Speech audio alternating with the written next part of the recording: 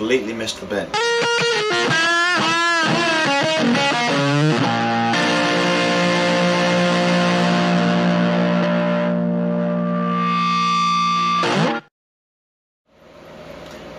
Well, in the last video, I turned a big rectangular lump of wood into this.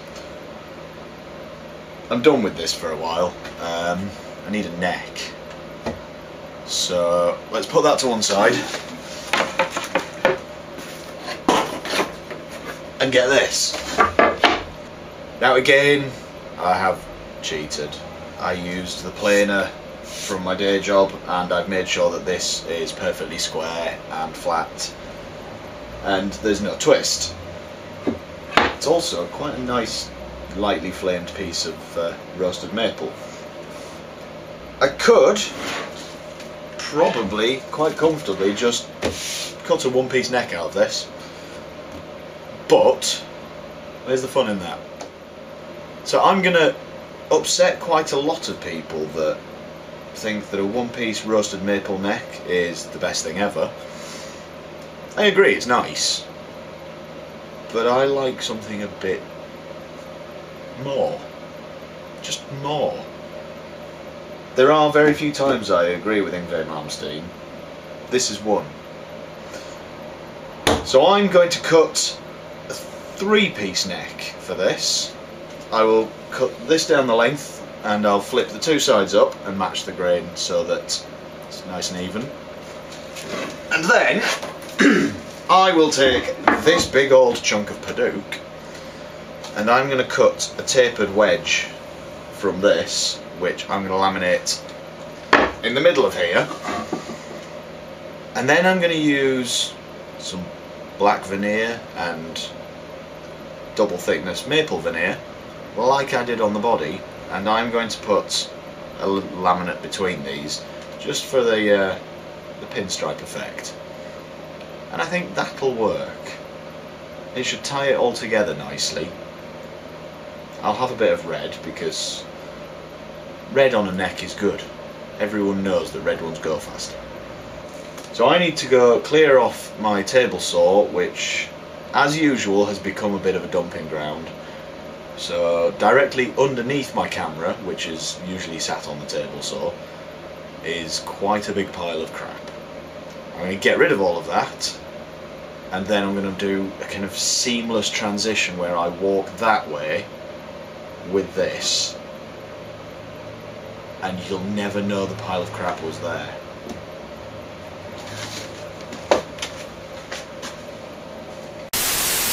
Or at least that was the plan.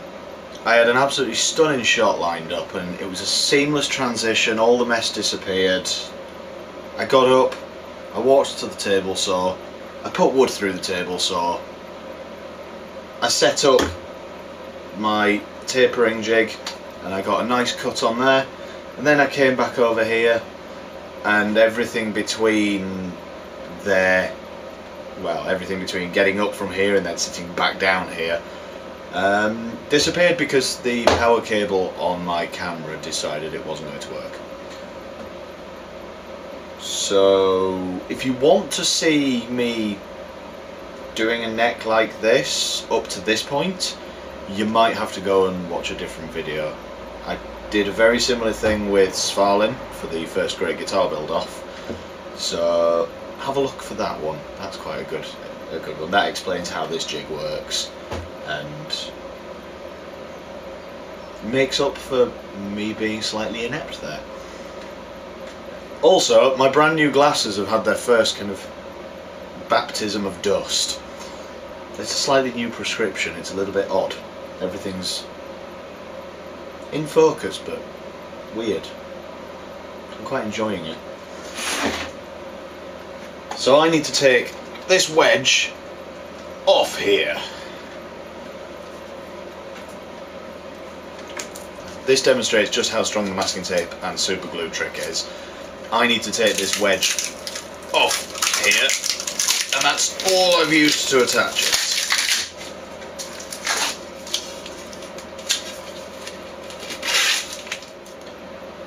That's a nice straight taper. Or if you want weird perspective,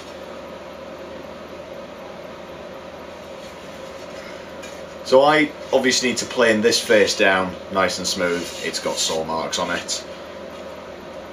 So looking at the grain of this, I followed the slight angled grain when I was doing the cut, so I made sure that it runs as straight as possible up here, and it's almost perfectly flat across the middle of this. So the grain with the neck will be flat and then taper out towards the sides of the neck. Obviously the laminates between that, every glue joint and every different laminate will help spread the stresses and any desire that the wood might have to move. The glue joints themselves, it's kind of widely accepted that the glue is stronger than the wood itself, so a multi-laminate neck is expected to be more stable and stronger long term than a one-piece neck. I also think they look really cool, so as long as it works, I don't care whether it's more stable or not, it just looks pretty. That's a lie, I do care. But I want it to look pretty as well. So I'm going to clamp this onto my bench. I might use masking tape and super glue again just to kind of hold it solid, but I'll also use bench dogs and my bench vise here just to hold it in place, and then I shall get this nice and flat with my plane. It might be a good opportunity to use the number 8. I like my number 8. It's unnecessarily large.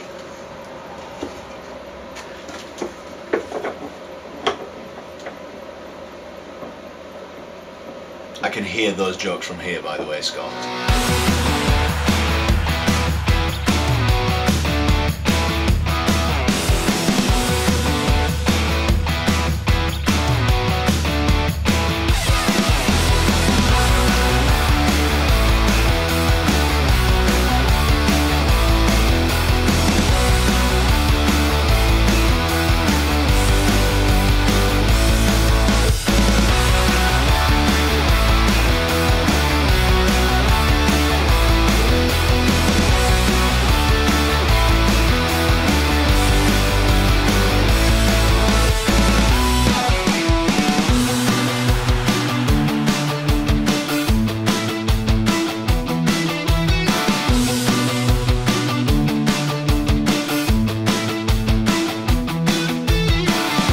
All I really need to do now is cut the veneers that are going to go between here. So I will start with the maple,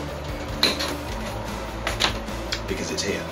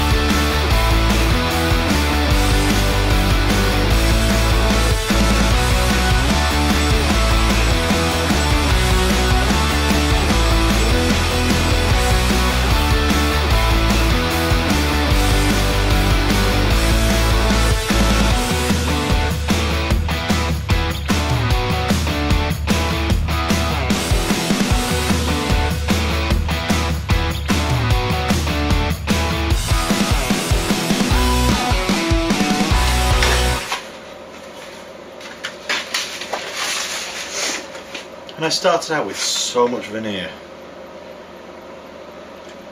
Oh well.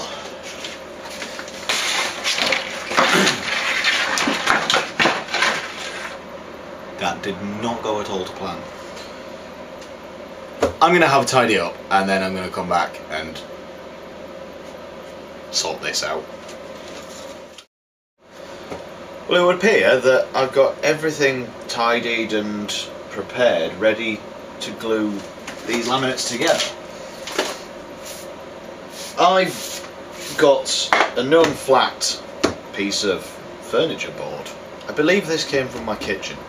There were spare parts. It's a bit like one of those IKEA kits where you get to the end and there's a couple of nuts and bolts, then you wonder what they're for and if they should be there. and you're never quite sure whether the chest of drawers or the wardrobe you've built is just going to collapse because you've missed out a couple of parts. There were quite a lot of bits left over at the end of building my kitchen, but it's lasted nearly 10 years now. Wow, yeah. It's held up quite well, so I'm sure we're fine. So I've got this. I need to stop going off on tangents. I've got this known flat surface. I've put some masking tape on it so that I don't glue my neck blank to the known flat surface. I'm going to stop saying known flat surface because you guys don't know it. His name's Brian. I'm now going to stick some glue all over these pieces of wood, and then I'm going to stick the pieces of wood together, and then I'm going to stick a load of clamps on the pieces of wood and make them stick together. And it's been scientifically proven that there is no such thing as too many clamps. I'm not sure which institute did the research, but I agree with them entirely. I need more clamps. So for now, I am going to work one at a time and glue things together. Although the one thing that I have forgotten to do is give this veneer a quick key up with some sandpaper, which I do like to do. I've also got a fairly sizable splinter stuck in my hand. I've only just noticed that. Ooh, Padook. Padook splinters sting. Where the hell was I? Let's go back.